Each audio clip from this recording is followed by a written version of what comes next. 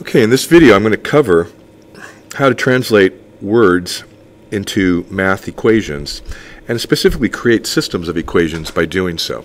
Okay?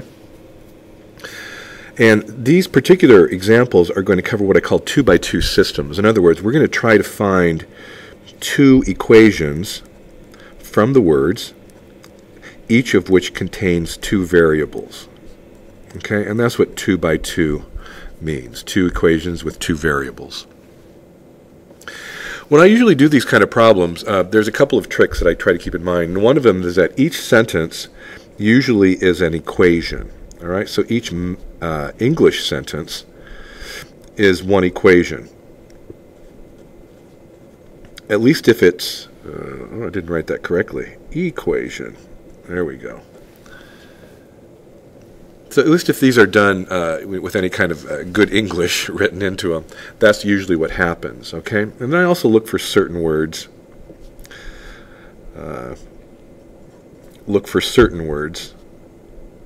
Let me just write this in here.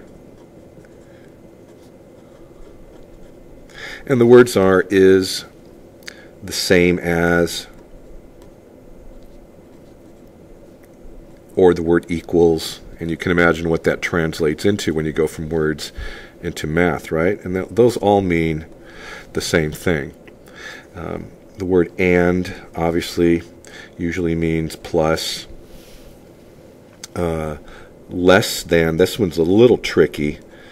Less than sometimes means minus, but it also sometimes means that, less inequality. So you have to read that in the context of what's going on in the problem, okay? So with that in mind, let's take a quick look at this particular problem, and let's see if we can use some of our hints over here, all right? So it says, a coin collection is made up of 34 coins, comprised of nickels and dimes. Okay, so that should be one sentence. That is one sentence, rather. It should be one equation. It seems like the nickels and dimes, nickels and dimes is 34 coins. So there's our first equation. We've translated it right off the bat. And once you've done a translation, what I usually find is a nice little trick again to do is to cross out the sentence that you translated. And then when you're finally done crossing everything out, you should be at the end of your sentence there, or your end of your system. Now this one's a little tricky. The total value of the collection is $1.90. Now, $1.90. So we know that is $1.90 goes here. We know that we have two variables, nickels and dimes, don't we? But how much is a nickel worth? How much is a dime worth? And that's why we will get how much it's worth, if that makes sense. So I really need to multiply this nickels by 0.05. Now why 0.05? Because that's the same number of decimals I have over here. And it's the same thing with dimes. It's 0.10 dimes. And notice now that I've created, and then I cross those out, and then the question, usually the last question is, how many dimes and nickels make up this collection? So this is kind of what we're looking for. We want to find a value for the D and the N. So with this translation, let's go ahead and start solving it. I can use a variety of ways of doing this. I can use elimination. I can use substitution. Let's just go ahead and use elimination here. So I'm just going to go a negative 0.05 times a negative 0.05 here, and I'm going to multiply this 34 by a negative 0.05. Okay? And once I've done that, let's go put this down here. I get negative 0.05n plus negative 0.05d is equal to, let me just use my calculator real quickly, and 0.05 times 34. Hold on, just give me 1 second. Should give me a negative 1.7, all right? And then I use this one again for my second equation. and then $1.90 here. So, in terms of elimination, I'm going to add both of these equations. Those disappear. Here I'm going to get 0.05D, and here I'm going to get 0.20. Looks like I'm going to come up with a nice even number.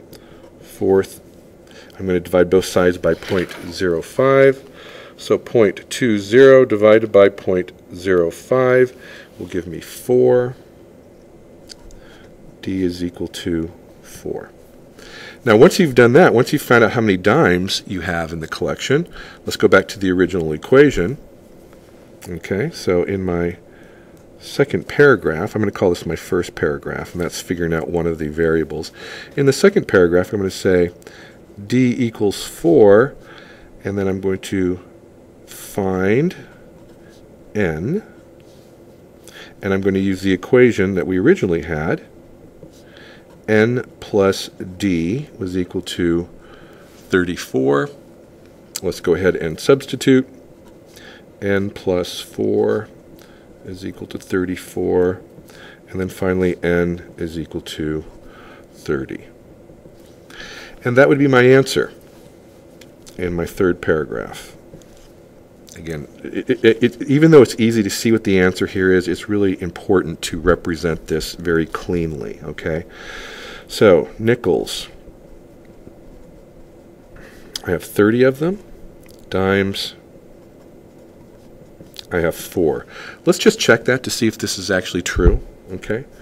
4 times 10 gives me 40 cents. 30 times 5 gives me 150. 150 plus 40 gives me 190. So the check actually works. Okay? So I hope that was helpful. Again, some of the tricks that I've learned, like I mentioned before, is that each sentence is usually one equation. You look for certain words like is, the same as, equals, and it means plus, obviously, less than. A little trickier, it either means minus or less than inequality. And you usually try to set these up into what they call systems of equations. Okay, I hope that was helpful.